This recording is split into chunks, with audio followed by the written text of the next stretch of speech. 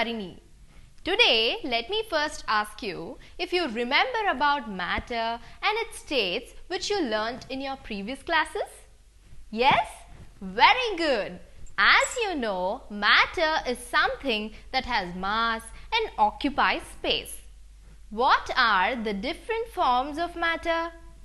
Matter exists in three forms, and they are solid, liquid and gas. Can you tell me an example of something that exists in all these three forms? That's right, it's water.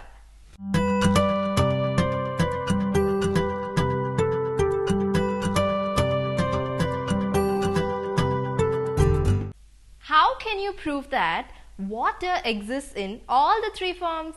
Let's do an activity. Take an empty glass beaker. Put some ice pieces in it. Then heat it. Observe the changes. First, we observe that solid ice gradually melts into liquid, and that is water. Continue heating it for some more time. Water starts boiling, and after a while, you observe vapors of water coming out of the beaker.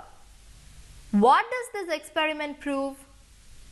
It shows that water exists in three forms, and they are solid ice, liquid water and gaseous water vapor or steam.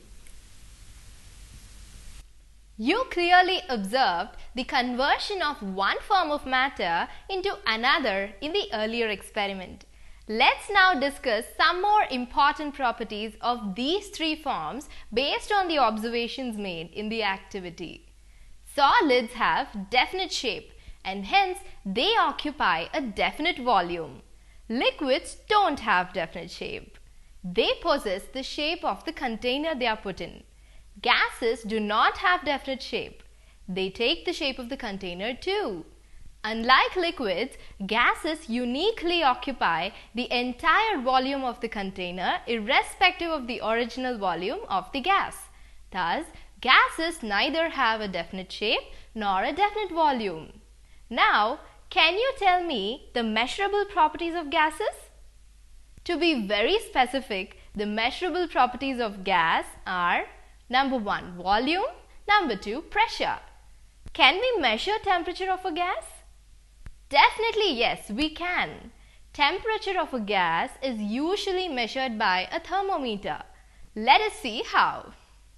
Insert a thermometer into a gas cylinder in such a way that the bulb of the thermometer is in contact with the gas.